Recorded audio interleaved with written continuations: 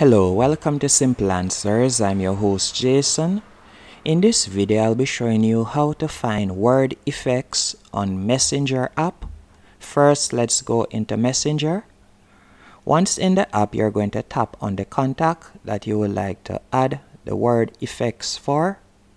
As you can see here, I added 3. You're going to tap on the person's profile name. Then you'll see word effects. As you can see here, 2 were added by the theme, Tiger and Luck. And you can see Happy New Year and Snow. If you'd like to add a word effect, you'll simply tap on Add a Word. And for example, I'll type in fire.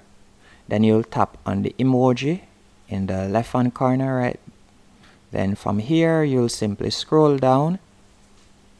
And you'll select the effect that matches what you said, that you would like to match what you said. So for fire, I will choose, let's say this one.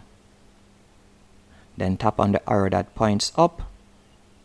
And you can see right there, a new effect has been added.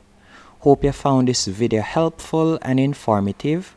If you did, be sure to hit the like button and subscribe, and thank you for watching.